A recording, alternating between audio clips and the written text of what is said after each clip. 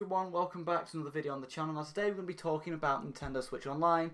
Now of course, if you don't know, Nintendo Switch Online has been expanding every single year with more features. Obviously in 2018 it launched with the NES games, in 2019 we got the SNES games, and in 2020 we've not really had anything yet. And I wanted to make a video talking about the future of Switch Online. Will we see Game Boy games or will we see N64 games coming to the service? Now, this is something I wanted to talk about for a while because, you know, I feel like we are going to see some kind of additions to the online service coming very, very soon. Now, what kind of, urged me to make this video and what's kind of made me want to make this video now is that we recently added a new Switch update which, added the Switch Online app, which made the service a little bit more sort of tied into the Switch and gave it more features, meaning that Nintendo is still looking at ways to support the online service a little bit more. Which therefore got me thinking, could we see Game Boy games or even N64 games come to the service? And, I feel like that could very, very easily happen. Of course, we have seen them bring out more SNES and NES games, and they've kind of slowed down now. There's not a load of titles they could add. I mean, they could still add Earthbound and Donkey Kong.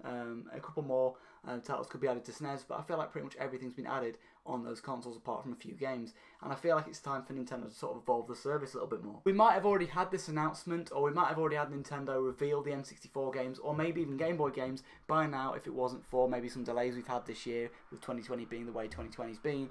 Maybe we could have already seen this by now, but I feel like maybe that's just been delayed and maybe we could even see it early next year.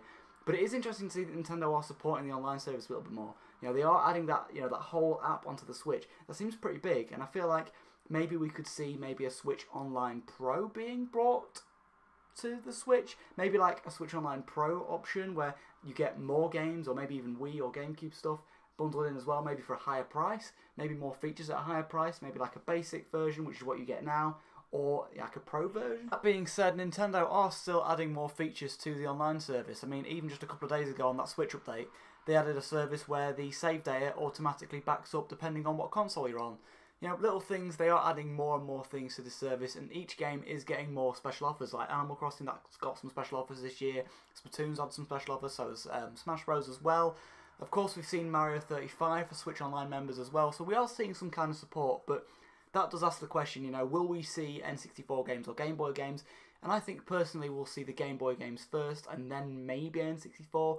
I feel like Wii and GameCube might be too far, too much of a stretch. That might be something to do on a Pro, but it is very, very strange, to think about GameCube and Wii games. I feel like that is out of the question at the minute. Let's just see if we get N64 games and Game Boy games, and then we'll go from there. The other thing you've got to think about is I don't think that Nintendo would want to sell us back Wii games on the Switch Online service, even though we've just had Mario 3D All-Stars. It just kind of seemed of a weird point to make. I don't know why you'd make a big point of Mario 3D All-Stars and then just give away the game with online. It doesn't really make much sense.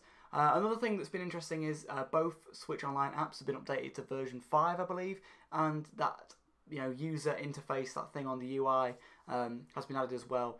And this is causing many people to think about the Game Boy and N64 games, and just more games coming to the Switch Online service. Of course, we have had sort of a quiet year in terms of the online service, but if I had to predict something, I would say that maybe early next year, in the first quarter, I think we'd either hear about N64 games or maybe even Game Boy. I think Game Boy is more likely because we haven't seen that in Mario 3D All-Stars.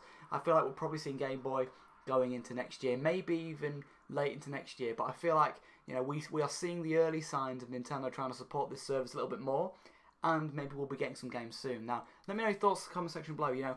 Are Nintendo just adding the app onto the Switch, that little thing on that little circle on the menu?